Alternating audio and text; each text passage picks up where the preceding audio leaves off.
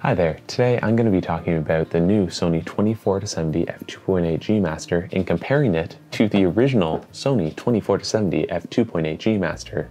I've used this original lens as my primary workhorse for both my personal and professional use for the last couple years, and I picked up the new one a couple months ago and have been using it extensively since.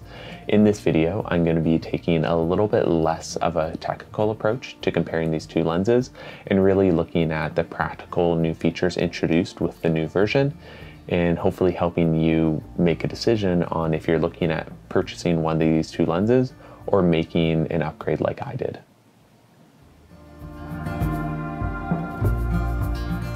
If you've seen any of my videos before, you'll know I'm a big fan of standard zoom lenses, and if you're interested in seeing my full review of the original 24-70, I'll have it linked on screen now. And when I use this new one for a little bit longer, I'll make a review of it and I'll have it linked on screen in a card right now too. But I'll start off by saying the reason I made this upgrade wasn't because there's anything particularly wrong with the original lens. I love it. I had a few gripes about it, which I talk about in my full review. But ultimately, the reason I made the upgrade is because in the last year, I took over half my photos on this lens for my professional work mainly. And it just, if there was a component of my kit I can make an upgrade to, it would be upgrading my standard zoom. So I did so and purchased the new lens. So I've been very happy with the upgrade, but it's not because the old lens isn't functional. It's a great lens still. As I said at the start of the video though, I'm going to try and keep this video pretty subjective and share my opinions about these lenses, because if you're going to look on paper at the sheer technical performance between these two lenses, the new one is objectively better across the board. There's no question there. The new lens is better than the old lens. So I'll just be running through the key differences between these two lenses and sharing my thoughts on the improvements and how significant they are. Starting off though with the most obvious difference between these lenses, that is the sheer size difference. The new Sony 24-70 f2.8 G Master comes in at 191 grams lighter than the original lens, with a weight of 695 grams, whereas the original is 886 grams. The new lens is also 1.7 centimeters shorter, coming in at 11.9 centimeters, whereas the old lens at its shortest length is 13.6 centimeters. Even though, relatively speaking, this size difference isn't that big, in practical use, they feel and handle quite a bit different because of the weight distribution within the lens. A lot of the weight on the new lens is shifted towards the back of the lens. So when you mount it to your camera, it feels much more balanced within your hand. It doesn't constantly tip forward, whereas the old lens pretty much always felt as though you had like a kilogram weight on the very tip of your camera, constantly pulling your lens down, which was obviously a little bit annoying on the smaller Sony bodies, particularly if you're carrying this lens around all day, whether it's just on your hip on a hike, or if you're having it in your hand a lot at a wedding. It can just like physically cause your hand to cramp just because you're always kind of holding the camera up. Whereas with the new lens, that issue's almost eliminated entirely. So it's quite a nice improvement, even though on paper, they're not that significantly different. One notable similarity between these two lenses though is the fact that they both share 82mm front filter threads, which is both a pro and a con, because realistically, if you owned the old lens, your filters would fit on the new one. However, I really dislike 82mm filter threads purely because the rest of Sony's GM lenses usually have 77 or smaller millimeter filters. So you either need to buy all new filters for these lenses or have step-up rings, and it's just pretty annoying to have to go through all that. So really, it's fine. Physically, I guess they had no choice but to continue making it 82mm, but it's just an inconvenience if that's not a filter size you have. Another key similarity between these two lenses is the fact that they both lack optical image stabilization. From Sony's perspective, this is a non-issue because all their sensors now have sensor stabilization.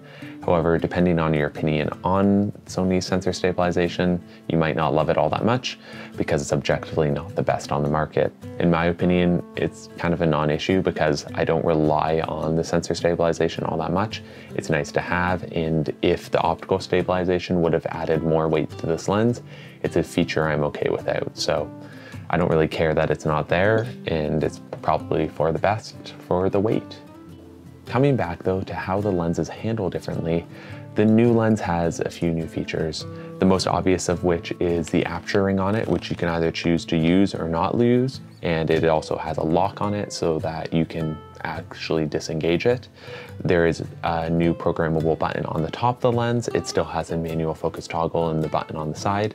But the most obvious difference between them is the fact that there's now a zoom toggle on it to make it either tight or smooth. This kind of replaced the old feature on the previous lens, which was this little lock on it, which either would stop you from being able to zoom or allow you to zoom. I found this feature to be terribly inconvenient because you basically had to use it. Otherwise, over time, this lens would have a bit of lens creep. So you often were engaging it when you had it down like this, but the problem was it's another step that you had to perform whenever you were pulling the lens up to use it, if you were having it on your side. Whereas with the new lens, even if you pull the camera quickly, no matter what, you'll be able to use it. And if you want to make it easier to use, you can disengage the toggle. Over time, I do question how this toggle will wear in. I found on older Sony lenses that had toggles on them, they get a little bit loose over time. So hopefully that's not the case with this one. And considering it's a GM lens, Sony has usually pretty good build quality. So I don't think it will wear out, but that's my only real concern here. Objectively speaking, the locking system was quite annoying to use, and this new system is better. So I like it, but it is a very significant difference on how these lenses handle, and the new one's better in that regards. Otherwise, when it comes to the build quality on both of these lenses, they're both extremely good. The original lens was absolutely superb. The weather sealing on it never gave out. It always felt real nice and smooth, and the external materials didn't tarnish to the point where the lens mount is still basically polished. So even despite heavy use, this lens held up very well, and I imagine it will continue to do so down the road. And the new one is basically the exact same. It's built very well, the weather sealing seems good, and I have absolute confidence in its performance. So there's no significant improvement here, but I didn't think there was room for any improvement. So yeah, it's great. Moving on to the internals though, there's a lot of differences between these lenses considering the Mark II is a new design from the ground up. The most significant change isn't necessarily in the glass though, it's the autofocus system. And I honestly didn't know how good the autofocus on my Sony A1 was until I used this lens on it. It's just ludicrously fast to the point where it's almost unnecessarily good. This is really difficult to articulate necessarily in video how good the performance is, just because it's something that you can really tailor to your needs. You can have it in fully auto with the wide focus, put it in zone, tracking, whatever you want. This lens is going to perform exactly how you want it to. It can be as snappy as you want or as smooth and everywhere in between. But the thing is, it's not like I had any issues with the old lens. Even though it's slower motors inside here and was moving heavier glass probably, it's not like it ever really let me down. I was always happy with the smooth transitions and just the accuracy that it had. So it's like taking an 85% hit rate up to a 95% hit rate. Is it a necessary improvement? Not really. Is it welcome? Yes, but is it worth making the upgrade for? I think it depends on what you want. I did make the upgrade, but to be honest, the autofocus wasn't the reason I did that. It's just really nice to have, and I'm excited to continue to use it. It's certainly a luxury, but it's not like the old lens was bad. A minor difference is that the magnification ratio has improved with the new lens, going from 0.24 on the old lens to 0.32 on the new lens, which isn't a huge difference, but the best part about the change is the fact that the best magnification on the new 24-70 is achieved actually at 70 millimeters, which is a welcome difference compared to others on the market in this kind of standard zoom lens range where it's often achieved at the minimum focusing distance, which is really nice just because for everyday objects, 70 millimeters is a comfortable distance to be away from them, that you can get like a nice perspective, close up of them. So perhaps if you're shooting a wedding or just documentary work or ad work, the new 24-70 might allow you to not have to pull out your macro lens and just get away with using this lens for everything, which is very convenient. So it's a welcome change, but again, very minor, but it's worth considering that it's better. When it comes to the aperture, there's yet again another very minor improvement in the fact that the new lens has 11 aperture blades, whereas the prior version had 2 less at 9. This should result theoretically in smoother out of focus areas and rounder bokeh balls, as well as having more points on your sun stars. And I've gotten rather fixated on the sun stars in the last month. I've had a lot of fun with it. It's certainly a fun feature. I have yet to see the real differences in the smoothness of the out of focus areas.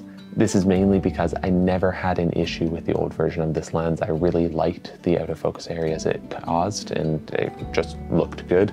So with the new lens, I expect great things, though I can't say I've noticed a significant difference between the two lenses thus far in my testing, but I'm excited to try it out more in the future, and I'll be sure to report more about it in the full review of this lens. One of the key marketing features Sony touted when they first released the Sony 24-70 G Master was the flare resistance because of the coatings that they had on this lens. And it certainly did maintain contrast in challenging situations and had pretty good flare kind of control. However, it wasn't hard to get this lens to flare, and I did find it to be very pleasing and I got very used to working with it. However, it wasn't perfect. And over the years, Sony has changed their workflow and improved it, and it shows in this lens. There is incrementally better performance, and Sony says it is better. However, in my testing thus far, I've had a hard time really seeing a huge improvement. It seems to be more of a stylistic change more than anything, and I didn't have a hard time getting this lens to flare. Though with that said, I've been specifically putting it in situations where they would be the most challenging. So I can't really fault the lens yet just because I haven't tested enough, but it's not like it's perfect and flare resistant, but no lens is going to be, particularly a zoom lens. That's a wide angle. So like I'm putting it in impossible situations and saying it's not perfect. So down the road, I'll be able to tell you more in the full review, but I can't really say there's a huge difference between these two lenses yet in my use thus far. The last topic to discuss here is the most simple and perhaps most boring, but one of the more significant differences between these two lenses, and that is the sharpness. The new Sony 24-70 f2.8 G Master is a superbly sharp lens, all the way from 24 to 70 at f2.8, from edge to edge of the frame, is producing great images of extremely adequate quality. And when you stop it down, it's like a razor blade. It's just so sharp. In my full review, I'll include plenty of example images comparing kind of like how well it performs at certain focal lengths. However, it's a great lens and I can't really complain about it thus far in my experience with it. Been very happy.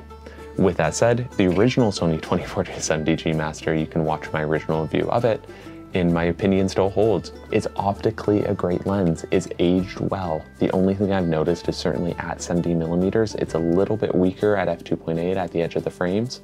However, realistically speaking, when I'm shooting at f2.8, I'm going for already a shallow depth of field where focus isn't my primary concern.